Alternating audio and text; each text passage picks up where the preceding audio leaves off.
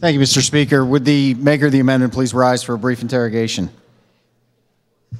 The gentleman has indicated he will stand for interrogation.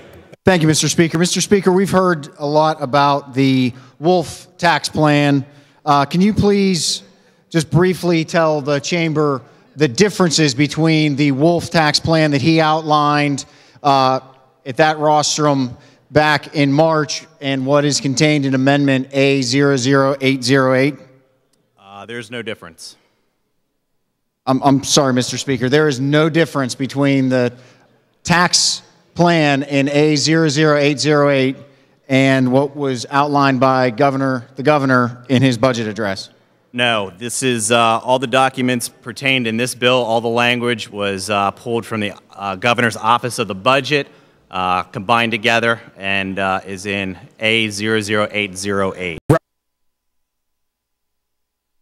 At this time, I recognize Representative Ivankovich. Thank you, Mr. Speaker. Continuing the interrogation, Mr. Speaker, can you please outline what the total tax increase is in your amendment? Yes, the tax increase provided by the governor's office of the budget, per the fiscal note, $4.6 billion in 2015-16 and $8.05 billion in 2016-17. And Mr. Speaker, we've heard a lot about the severance tax on natural gas as it pertains to the governor's tax plan. Can you please, for us, outline what percentage or what the total amount of the severance tax would be in this current fiscal year?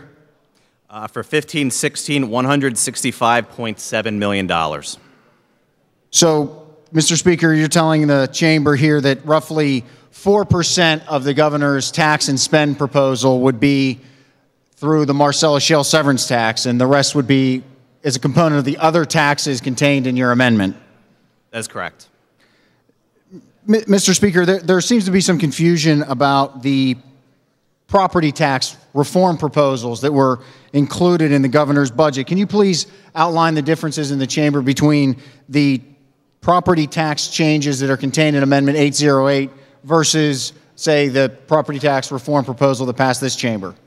Yes, thank you. The governor's proposal would use a personal income tax increase of 0.63%.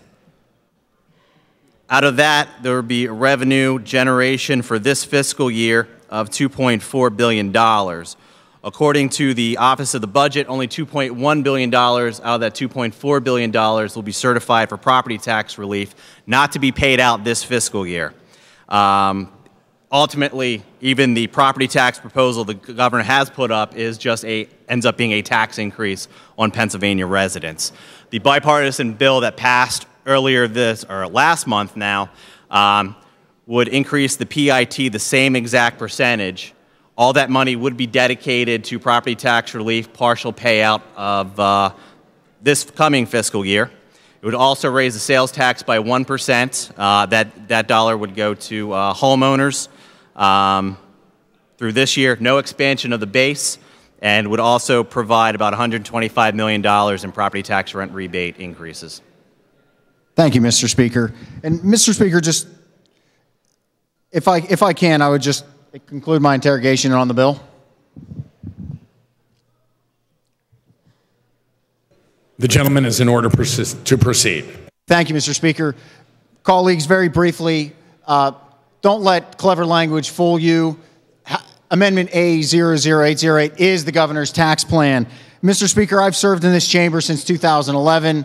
Each year we've done a budget. Each year in that budget, we did not raise taxes as part of that budget. Mr. Speaker, each year we lived within the state's means. The reality of the Wolf's tax plan is that the Wolf's tax plan will ask Pennsylvanians to do more with less by taking more money out of their paycheck, making the cost of their goods go up in the stores that they buy things from. So it'll ask more from the constituents and the people of Pennsylvania than it asks of the government. And I just simply submit that what we need to be doing is asking the state government to do more with less rather than asking the people of Pennsylvania to do more with less. Thank you.